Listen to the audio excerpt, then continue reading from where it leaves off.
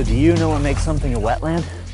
Well, by definition, a wetland is any area saturated in water long enough, like this, to support a majority of plants with special adaptations to being saturated in water. Okay, let's start by looking at the different types of wetlands. Generally, they fall into 4 categories: marshes, swamps, bogs, and fens. And here's just a few we've explored.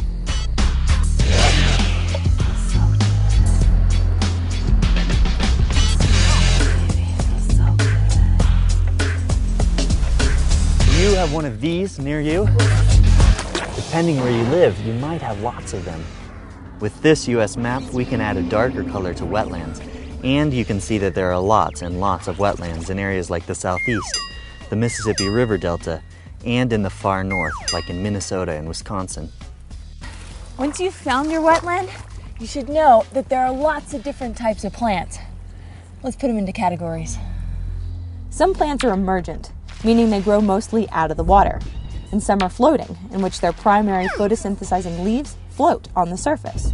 And some are submerged, floating just below the surface. This is kind of cool because we got all 3 varieties here. We've got emergent plants, we've got submergent plants, and we have floating plants all in the same place.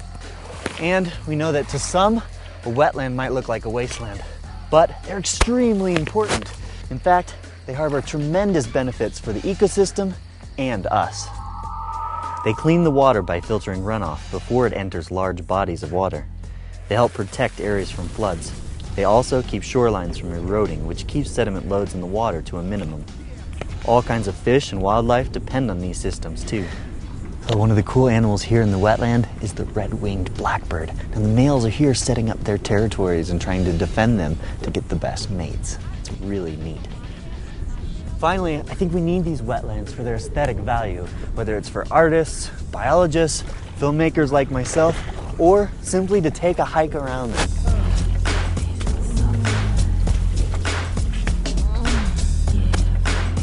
All right, before we go, we want to encourage you to do something to help the wetlands in your area. You can go to untamedScience.com to learn more. And as always, never stop exploring your world.